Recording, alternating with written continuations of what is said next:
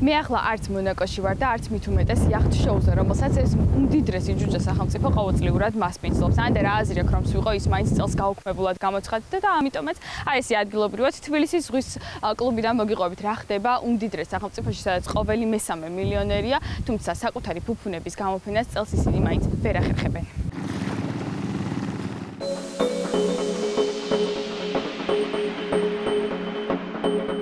ფუფუნების სამყაროში დანაკარგებს ითვლიან და მონაკო YACHT SHOW-ს ჩატარების არც ბიუჯეტი, არც ხალისი და არც ინტერესი არ ჩანს. ჩავარდნილი სეზონი ასე დაერქვა 2020 წელს და ღონისძიება, რომელიც მოგების მიხედვით მონაკოს სამეფოში რიგით მეორეა, ერთი წლით გადავადდა. არადა მიმდინარე წელს ორგანიზატორები რიგით 30-ე შოუს გეგმავდნენ და საიუბილეო თარიღი ბევრად მასშტაბური და დაუვიწყარი უნდათ გამოსულიყო. მასშტაბურის რა მოგახსენოთ, მაგრამ 30 წლის განმავლობაში პირველად შოუ რომ გაუქმდა სავარაუდოდ არავის დაავიწყდება. განსაკუთრებით რომლებიც ივნისამდე უამრავ ვარიანტს განიხილავდნენ, ცდილობდნენ ეპოვათ გამოსავალი მდგომარეობიდან, მუშაობდნენ უსაფრთხოებისა და ჰიგიენის სტანდარტების მიმართულებით, მაგრამ ცდილობები საკმარისი არ აღმოჩნდა. ერთი ღონისძიების დაგეგმვა და მეორე მასში მონაწილეობა, რომელიც ამ ეტაპზე არავის უნდა, რადგან YACHT-ის მფლობელები პანდემიის შედეგად მნიშვნელოვან დანაკარგებს ითვლიან, ხოლო ვინ იზარალებს კიდევ უფრო მეტად შოუს გაუქმებით, ამის გასარკვევად ისევ რიცხვები მოვიშველიოთ.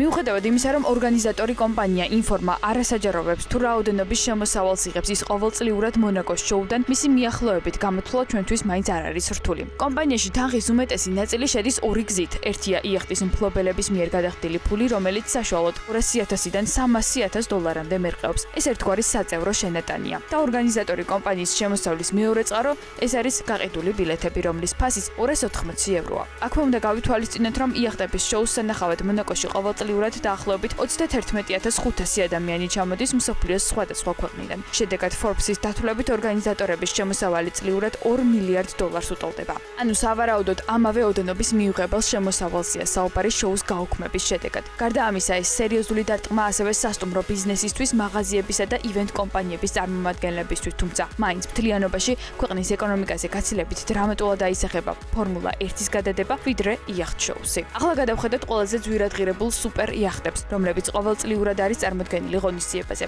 პირველი სიაში ოქტოპუსია, 126 მეტრის სიგრძის YACHT, რომელიც სპეციალურად Microsoft-ის თანადამფუძნებლის პოლ ალენისთვის აშენდა და იყო ერთ-ერთი პირველი საექსპედიციო YACHT მსოფლიოში. ხოლო დღეს ის ალენის შთამომავლების განკარგულებაშია. რაც შეეხება ღირებულებას, 295 მილიონ ევროდ არის შეფასებული, ხოლო რიგით მეორე ძვირადღირებული ნავი რუს ბიზნესმენს ალექსანდრ ფედოროვიჩს ეკუთვნის და 275 მილიონი евро ღირს. სიაში მოხდა ასევე 106 მეტრიანი ამადია, რომლის ღირებულება არ არის დაკონკრეტებული ისევე როგორც მისი მფლობელის. ძვირადღირებულ YACHT-ებს შორის სახელდება იანა კულჩიკას მფლობელობაში არსებული ფენიქსიც, რომლის ფასი არ არის ცნობილი, თუმცა მისი ერთი კვირით დაქირავება $1 მილიონი დაგიჯდებათ და ხუთეულშია არტურ ბლანკის დრიმპოთი, რომლის ღირებულებაც ასევე არ არის მედიისთვის ცნობილი.